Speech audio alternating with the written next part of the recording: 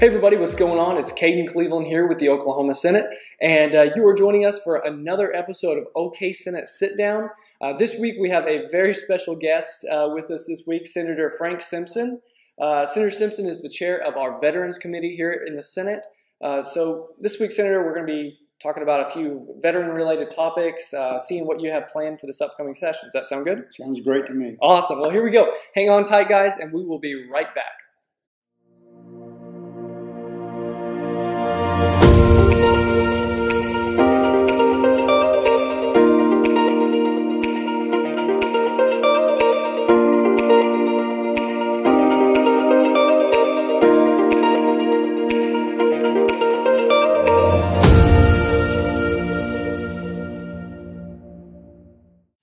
Hey everybody, welcome back. And as I mentioned before, we are joined with Senator Frank Simpson, who is the chair of our Veterans Committee here in the Senate.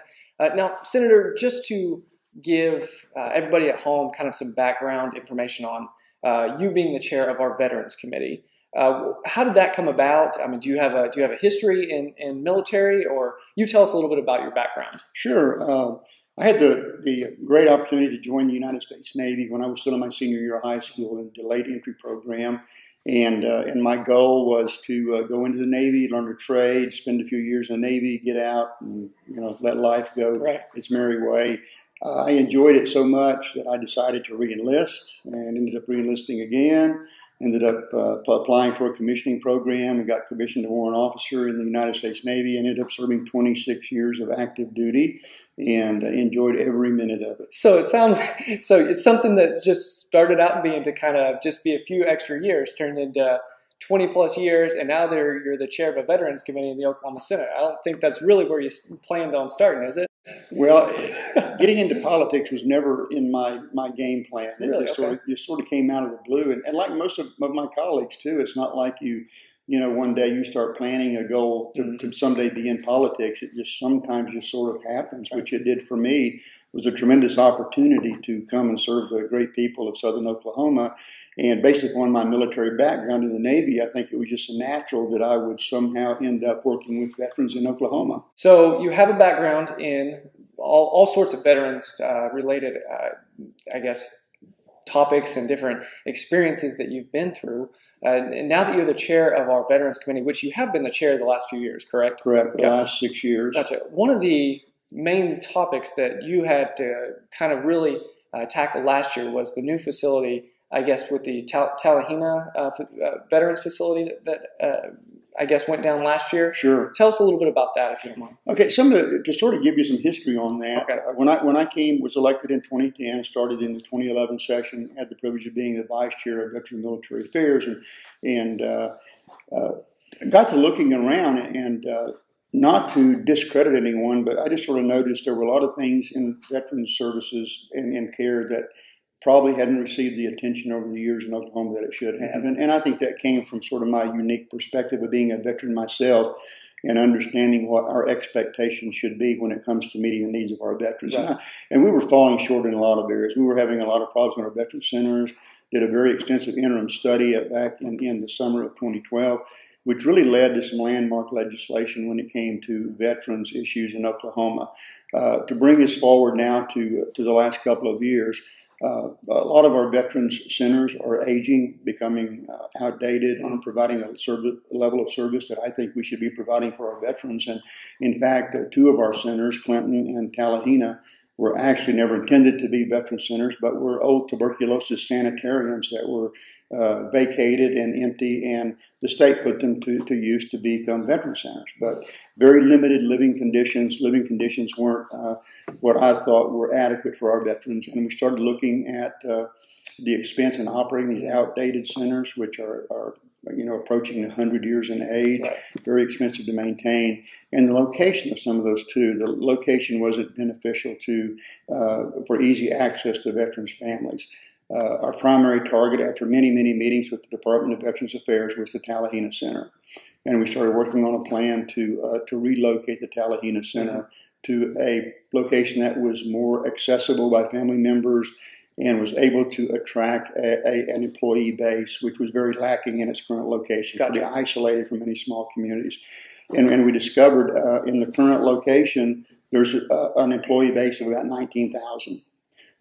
By going 40 miles north, we increased that to about 120,000. Really? Because of the increase in population. So it makes it easier at a new location to attract quality employees, and it's easy to be easier for family members access to visit their loved ones also. So where is the new facility is in? Which town again? It's in Sallisaw, and we made a couple of attempts to relocate to Alahina, and honestly, the first attempt was probably a little bit too political, and we didn't get the result that we had hoped. And we drafted a new game plan. We took all the politics out of it, which is hard to do. Right.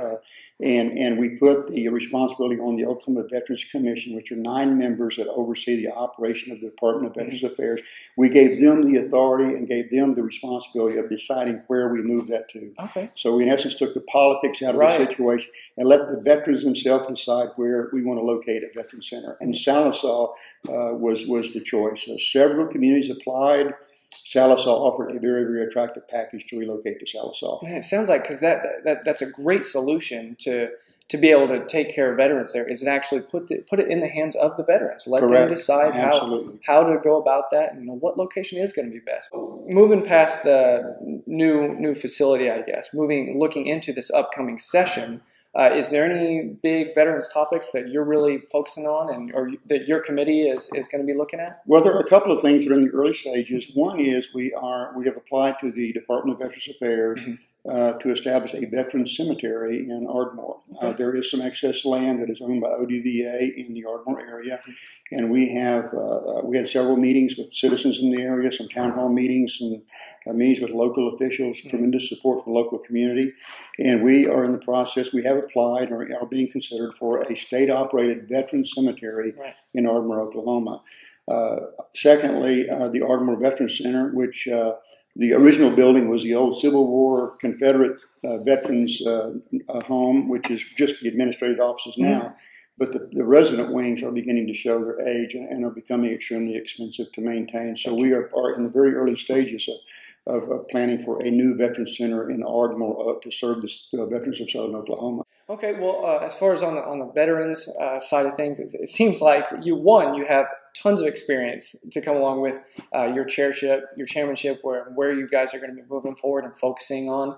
Outside of the veterans topic, you are also the subcommittee chair of our Health and Human Services. Is that correct? That's correct. That's a new responsibility that I took over. Pro Tem Tree came to me back in August, and we sat down and he discussed that, and he asked me if I would take over as chairman of the subcommittee for appropriation for health and human services. And I thought about it. It's a tremendous opportunity. And when you're my age, when new opportunities come up, you better take advantage of them because there aren't a lot of them left out there. Right. So I saw it as a new challenge, and I like it. I like a challenge. There is a learning curve I'm working on, but I'm really, really excited about being involved in a committee that directly affects the lives of so many people, children, our seniors, those with special needs. And this is a committee that can directly positively impact the lives of those constituents. Man, that is amazing. So, okay, well, we're about out of time, but is there anything else you wanted to add before we sign off? Well, I think it's going to be a great session. It may be a tough session. The last few sessions, there weren't many fights because there was no money to fight over. But now that we have money, we may have some battles this session. Yeah, it's a different kind of fighting going on. It is. It's all going to come out for better. I'm excited about it, and I think the overall atmosphere of it is very positive as we move into session. It just seems like a different momentum going into this session. Oh, I agree. And, we've got a freshman class coming in, and I've looked at their resumes. We've got a very impressive freshman class coming in. I think they're going to be a tremendous asset to the state senate. Very good freshman class, very diverse. Very diverse backgrounds, everything from education, business owners, different areas of expertise that I'm really looking forward to having here in the Senate. I agree. Yeah. I agree. Well, unless you have anything else, I think we're about out of time. But guys, thank you so much for joining us this week. I hope you've been able to learn a little bit about everything that Senator Simpson has going on as we move into a session, all the stuff that he does to be able to work for our veterans, and we all know how important that is for everybody, whether in the military or not. Just how important of a topic and of a committee that you are the chair of. So thank you very much. Thank you. It's been a pleasure. Absolutely. Thank you for joining us. And guys, you can always view our videos. They are available at protem.oksenate.gov. All of our pro-tem media information and videos, articles, graphics are all available there. So take a look at that if you want to look at some more of our videos. And I guess that's about it. So we'll see you next week. Bye, guys.